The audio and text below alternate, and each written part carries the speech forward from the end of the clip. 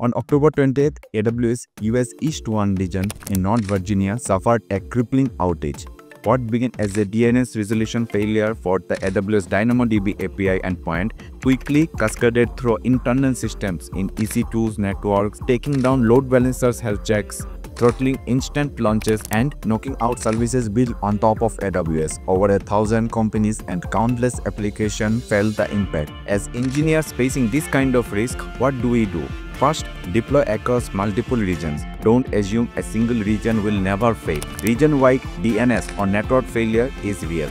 Second, embrace multi-cloud architecture. Split critical workloads across AWS, Microsoft Azure, and Google Cloud so you are not knocked down when one provider has issue. Third, keep an on-premise fallback for your core business logic or state store so that even if the cloud collapses, you still have a runway. Fourth, implement fault injection and chaos testing. Simulate DNS global disrupted service failure so your system knows how to fail safely. In short, when cloud fails, resilience isn't optional, it is everything.